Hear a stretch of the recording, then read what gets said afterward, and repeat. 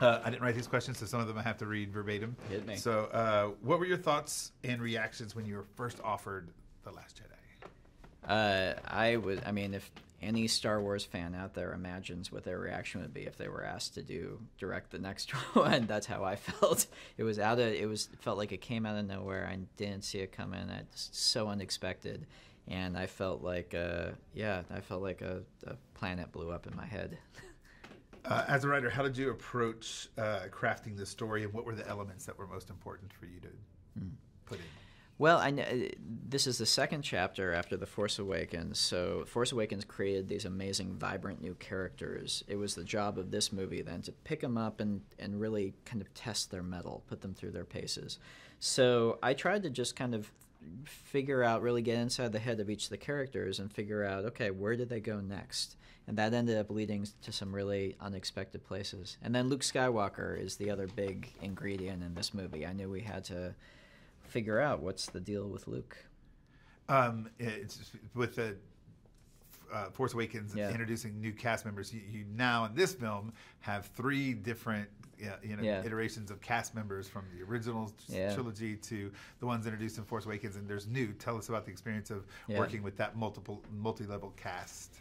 It's interesting how there's always kind of a correlation between what's happening on screen and what's happening in real life. So to be on set and to have Mark and Carrie, who obviously go all the way at the beginning with these films, and then to have Daisy and Adam and John and Oscar and everyone who was in The Force Awakens, and then to have Kelly Marie Tran and Laura Dern and Benicio del Toro, who this is their first Star Wars outing.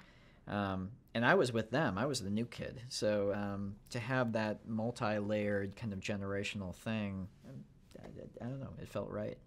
And I've heard that sets are more massive in this production, and it obviously takes a balance between special effects and the practical, detailed, amazing sets that you're working with. How does that balance come about, and how do you have to work with that? Yeah, we had a huge amount of practical sets for this film, and part of the lived-in feel of Star Wars is something we really wanted to capture.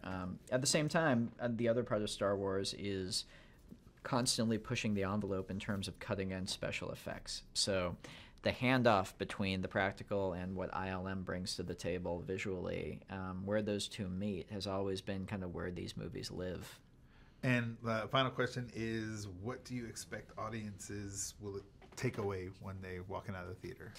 I hope audiences come out of the theater wanting to run into their backyard, grab their Star Wars toys, and start flying spaceships around. I hope it just feels like a great Star Wars movie, a fun Star Wars movie that takes you back to being 10 years old again.